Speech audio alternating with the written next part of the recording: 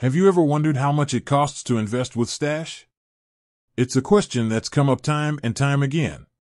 So, in this video, we're going to dive deep into the world of Stash fees and answer the burning question, how much does Stash cost a month? Before we get into the specifics, let's take a step back and understand why fees are important in investing. Fees can eat away at your returns over time, so it's crucial to choose a platform with reasonable costs. Stash has a reputation for being a user-friendly platform, but how does it stack up when it comes to fees? Breakdown of Stash fees. Stash has a tiered fee structure, which means the cost varies depending on your account balance. Here's a breakdown of the different tiers and their corresponding fees. Tier 1, for accounts with a balance below $5,000, there's a monthly fee of $1. Tier 2, if your balance is between $5,000 and $10,000, the monthly fee drops to $3. Tier 3, for accounts with a balance of $10,000 or more, there's no monthly fee. In addition to the monthly fees, Stash also charges a management fee of 0.55% on all investments. This means that for every $100 you invest, Stash will charge you 55 cents. It's important to note that this management fee is charged annually, not monthly. Additional fees to consider.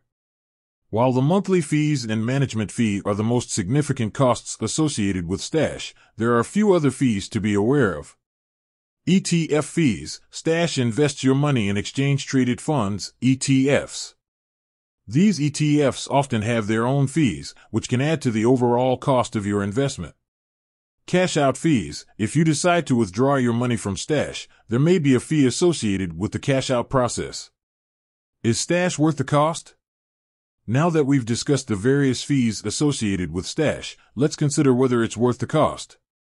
For beginners who are just starting their investing journey, Stash can be a great option. Its user-friendly interface and low minimum investment make it accessible to a wide range of investors.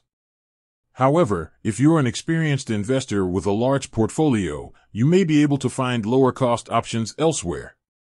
It's important to weigh the benefits of Stash's platform against the fees you'll be paying. So, how much does Stash cost a month? The answer depends on your account balance.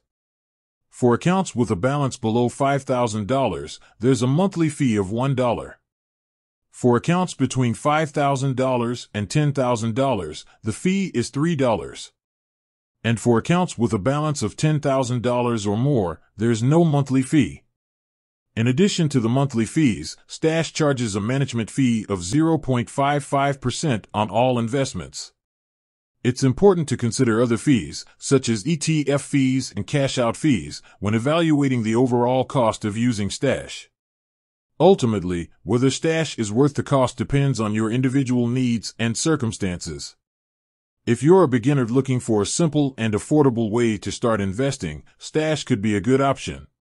However, if you're an experienced investor with a large portfolio, you may be able to find lower-cost alternatives. With that said, thanks for watching, and until next time.